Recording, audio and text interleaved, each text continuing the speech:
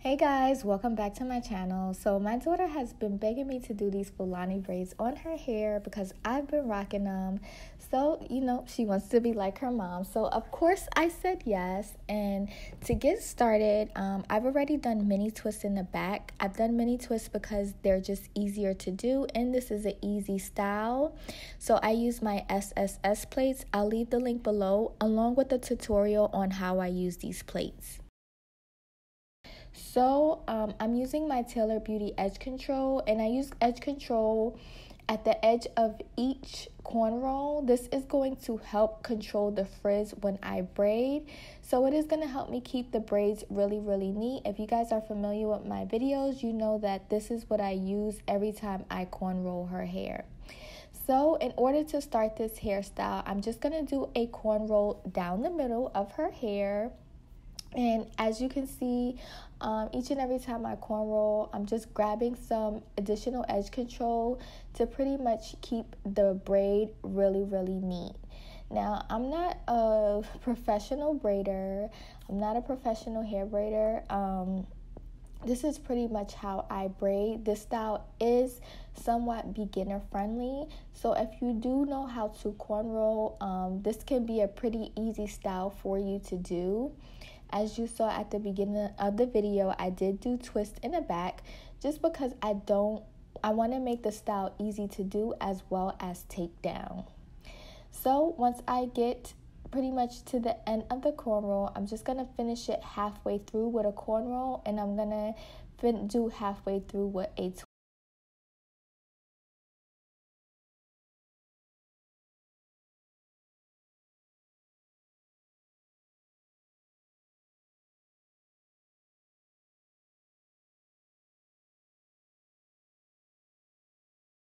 So as you can see, once I get to down where I can't really cornrow that much, I go ahead and twist the hair.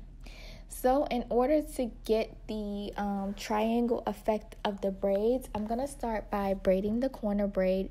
Now, as you can see, this is how I part the hair. I use the tail section at the end, and then once I make my part, I clean it up with the comb. So I'm adding some edge control at the back of an edge control brush, and I'm just going to work that into her hair. I'm not going to brush it in, I'm just going to work it in with my finger. And the same way I cornroll the top, I'm going to cornroll the side.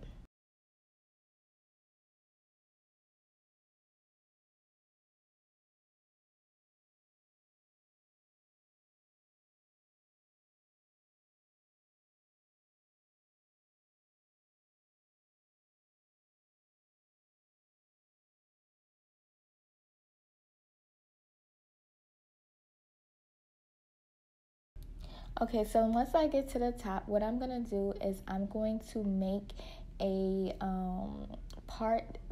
I'm going to start my part close to the cornrow at the top, and I'm going to make a triangle, and I'm going to continue to follow that pattern till I get to the last cornrow. As you can see, I'm cleaning up the cornrow with the comb, and I'm adding edge control. Anytime I see flyaway hairs, I kind of just smooth that down as I cornrow. That's going to help me create very neat braids. And I'm not braiding her hair tight at all. I'm not a tight braider. So throughout the process, I usually ask her, is it tight? Does it hurt? Just to make sure I'm not hurting her hair, because I know personally that I do not like when people braid my hair tight. So I try to really consider that when I'm braiding her hair.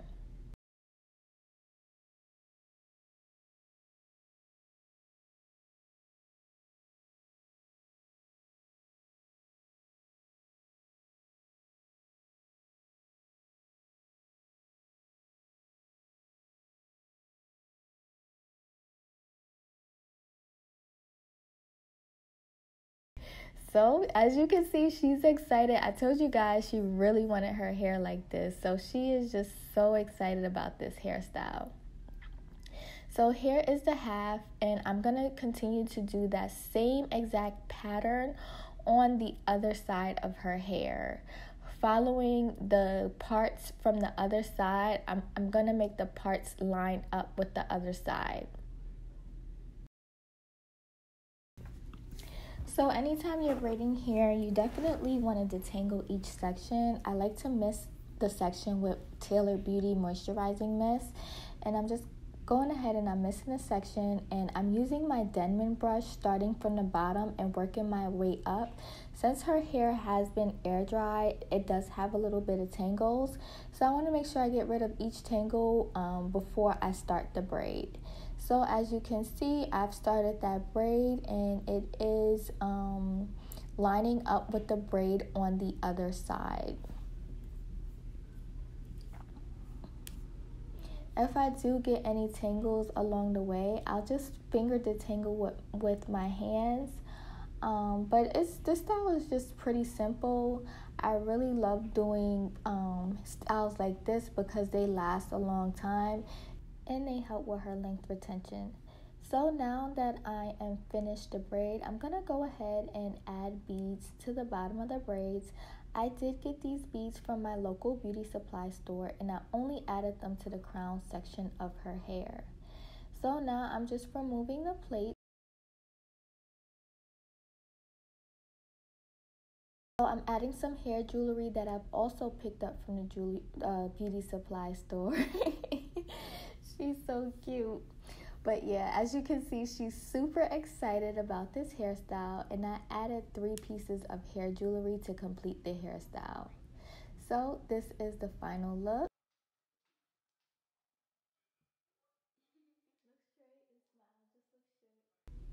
And if you decide to do this hairstyle, please tag me on Instagram. I love seeing you guys recreate these hairstyles. Be sure to subscribe to my channel because I have videos every Sunday. Next Sunday, I will be posting this video on how I did these crochet Fulani braids on myself. I hope you guys like watching this video. Make sure to subscribe and give us a thumbs up.